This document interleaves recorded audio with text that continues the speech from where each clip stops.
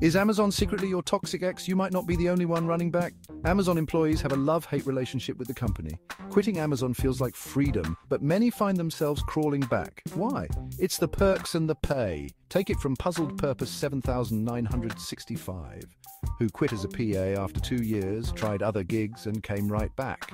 Or Pongo 421, who ditched Amazon for a pharmacy tech job, only to discover that counting pills and dealing with angry customers was way worse.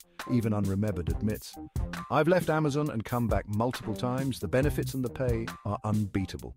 Thinking about leaving Amazon? Just remember, the grass isn't always greener on the other side. Sometimes it's just another warehouse.